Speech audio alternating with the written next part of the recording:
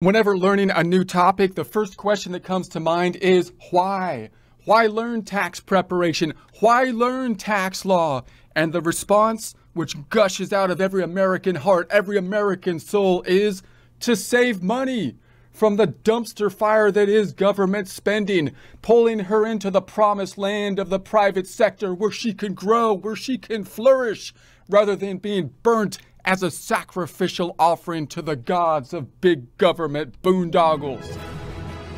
All right, I might have got a little bit dramatic there, but that's probably the first thing that comes to mind: saving some money.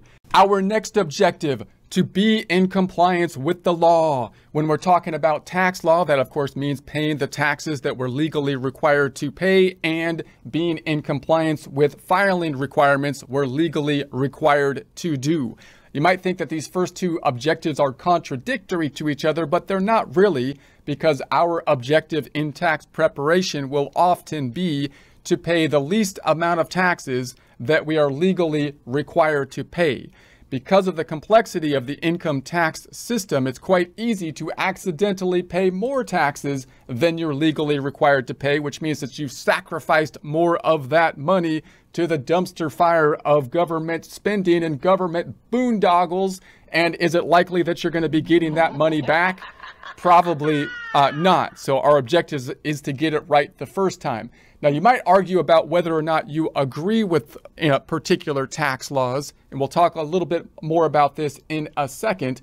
But if you know the tax system and you know the tax law and tax preparation, you'll be better informed to have discussions with people about what the best kind of tax system would be and the rationale for it. And you can make those types of arguments once again within the compliance of the law. You might also be learning taxes because you want to be in business doing tax preparation in some way, shape, or form. If that is the case, then I would think that you would want to narrow down your focus to think about what that exactly looks like. Oftentimes, I find that when we think about goals, we have a very broad type of idea of the goal, which we really need to narrow down into particular steps so that we can go onto an objective that we can actually achieve. So for example, are we thinking about doing tax preparation at another firm, or are we thinking about having our own business where we can do tax preparation? Is there an area that we can specialize in? Taxation itself is huge, so generally you're going to want some kind of specialization.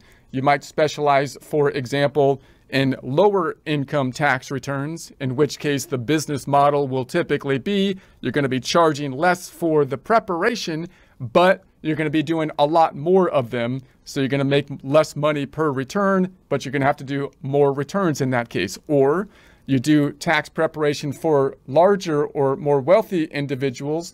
In that instance, then they have more complex returns generally. You're going to make more per return and possibly do more work in planning and tax preparation as well as tax planning type of services in that instance. You can also specialize in certain areas.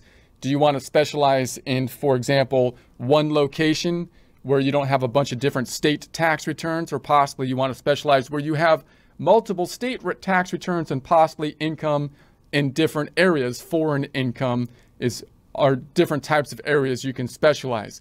You also might be more interested on the business side of things versus the personal side of things, doing business tax returns that have a Schedule C for sole proprietorship, or an S corporation, flow through entities like an LLC, or corporate type return, partnership type of returns. Oftentimes people with accounting backgrounds like myself tend to enjoy that side of things because you get to use more of that, the double entry accounting system.